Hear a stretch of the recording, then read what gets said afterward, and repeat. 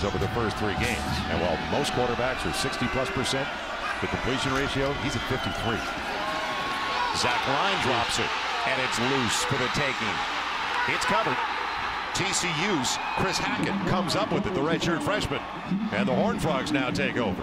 Well, Hackett is getting the start today, you know, at safety in place of Jonathan Anderson. And Hackett played great last week, and he earned the starting spot.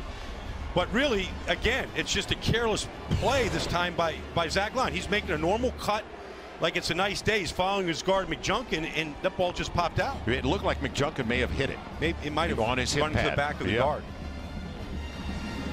What's this? The foot. The foot kicked it out, yeah. But you can see, I mean, if the foot is kicking it out, I mean, you're just not really squeezing that ball. Right. You got to be extra careful right now in these conditions.